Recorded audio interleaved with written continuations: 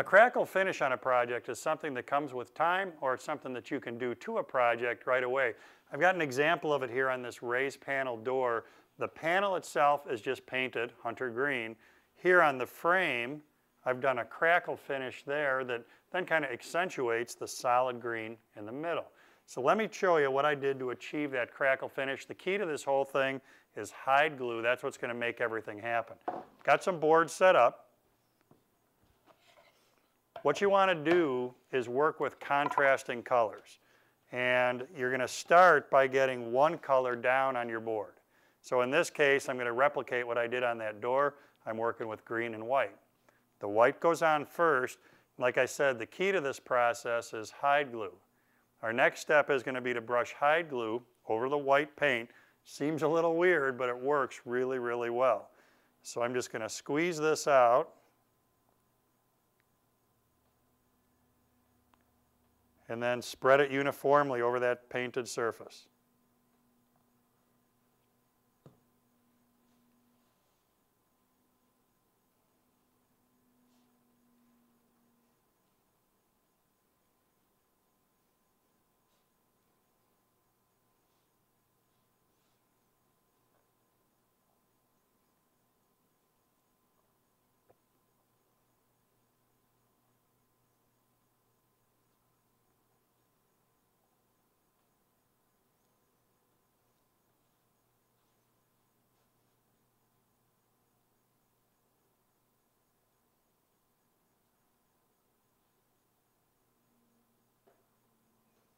The next step is watching glue dry.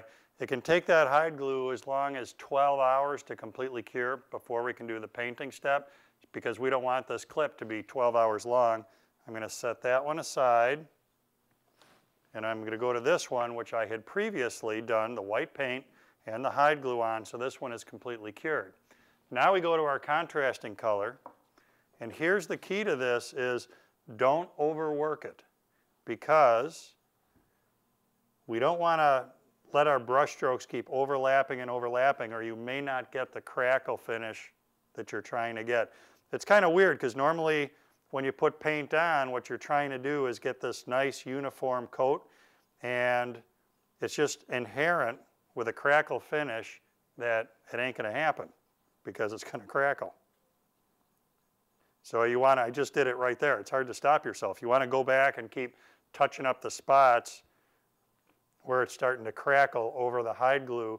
Look right here on this front corner. See the spider webs forming already? And it's just seconds since that paint went on.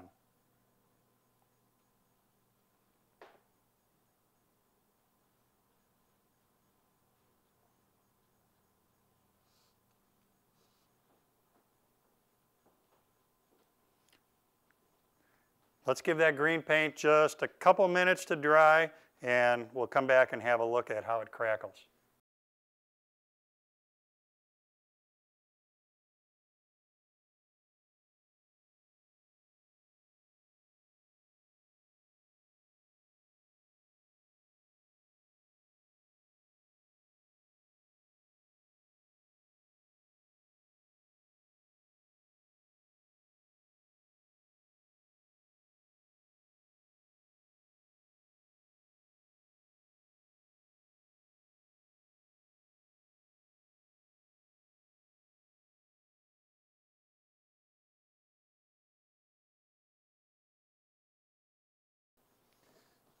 In real time, it's been about 3 minutes, and this is the result that we have so far.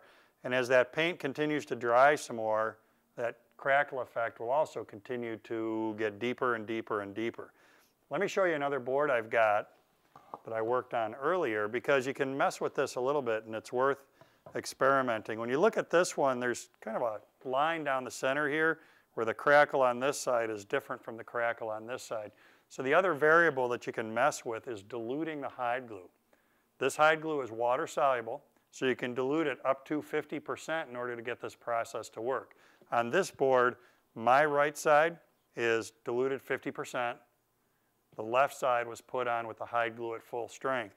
So you can see that diluting the glue or not also affects the way the finish is going to look when it crackles out on you. So this is pretty cool. It's a little bit more art than science, but if you like the look of this crackled finish, it's definitely worth messing with. And like I said, hide glue is the answer to making this work on your projects.